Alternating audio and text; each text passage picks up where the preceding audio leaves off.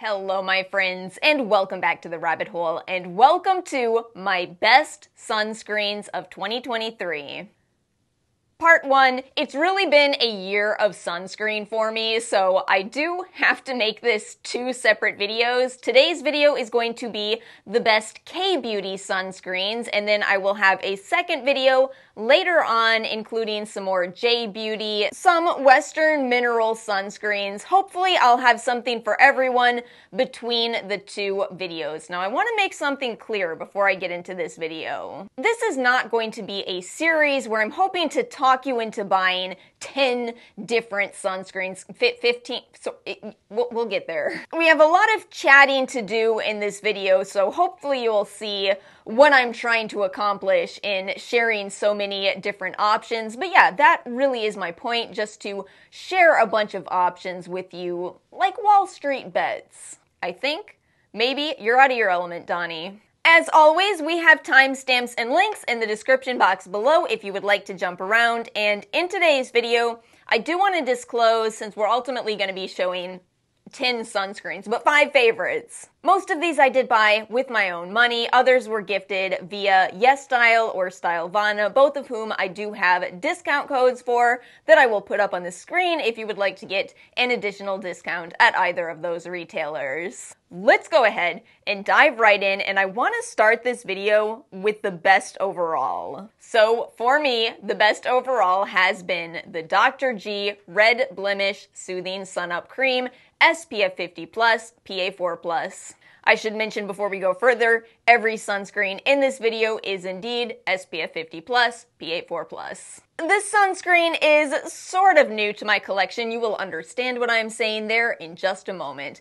It's newish, but it blew me away. We are talking about a sunscreen that has no white cast whatsoever. You don't see any of those mineral filters nor Tinosorb S in this formula. So no white cast, it is lightweight and yet moisturizing. It is a formula that is so fast to apply, it takes maybe 20 seconds. Now, I do recommend that you take some time after your skincare and before makeup so that you can get an even layer of this, but it's so fast.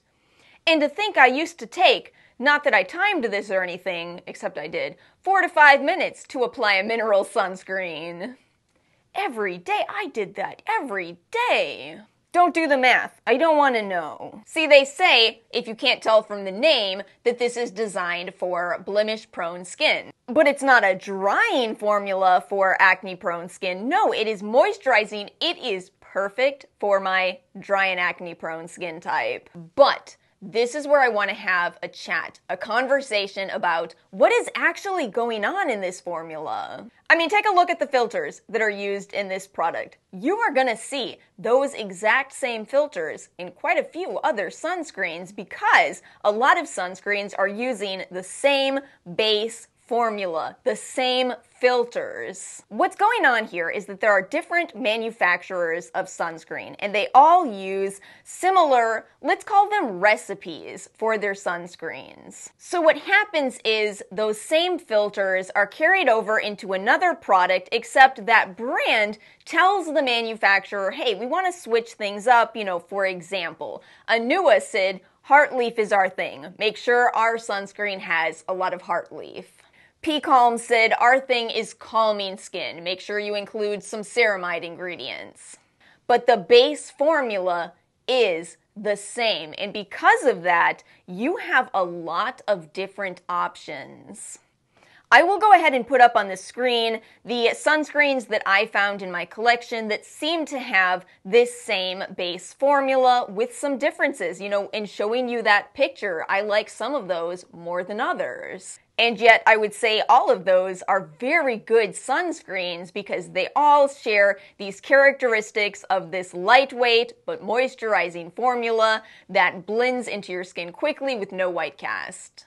So the whole point of this conversation is to say, this one is my favorite of these 6 different sunscreens because I feel like it targets my dry and acne concerns. But you may end up having a different favorite here, and yet if you like the base formula as well, you might find all of these to be good options.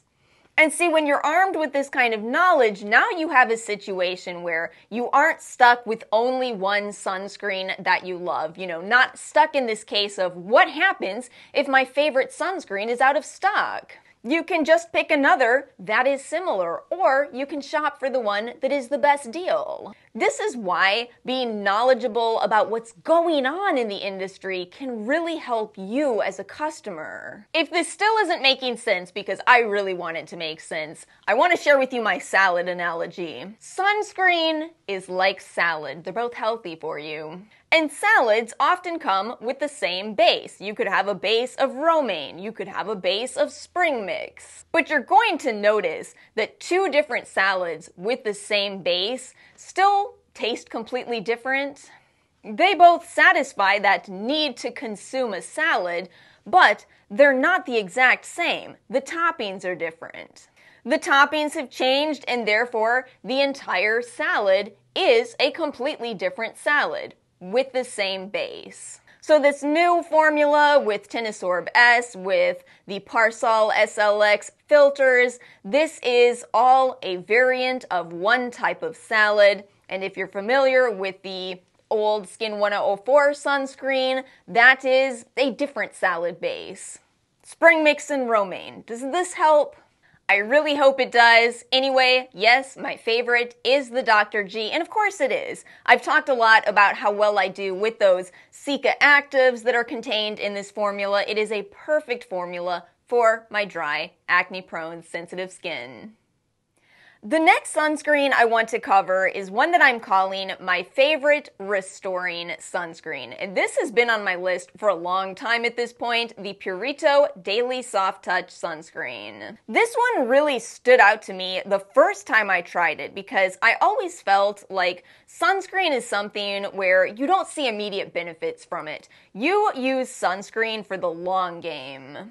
But my opinion changed immediately upon using this because I feel like this is one of very few sunscreens where using this makes my skin better by the evening. And again, I think that looking at the ingredients list kind of gives us insight as to why. This is a formula that is using ceramides. It is a little bit of a different formula from that first grouping of sunscreens we talked about, so this one does both take a little longer to apply, and it also applies a bit unusually. You'll notice in my clip that I like to use the first finger application on the top of my face, then I come in with my second finger application on the bottom of my face, because this one strangely kind of dries down quickly and yet stays a bit more moist on your skin, again compared to that first category.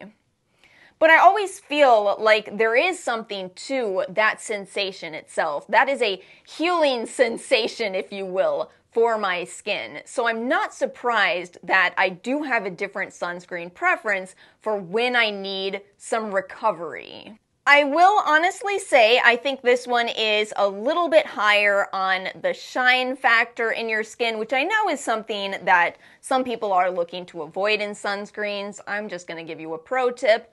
Go with Kbeauty. Don't get me wrong, I love my Kbeauty sunscreens, but I feel like they all have a little bit of a shine factor to them. But I am really pleased with this formulation. I do think it is a bit different from others on the market. Again, you could feel free to explore the P-Calm that I talked about in the first category. There's another option, but it's something about the way this one sits on my skin that I think holds an extra appeal for me personally.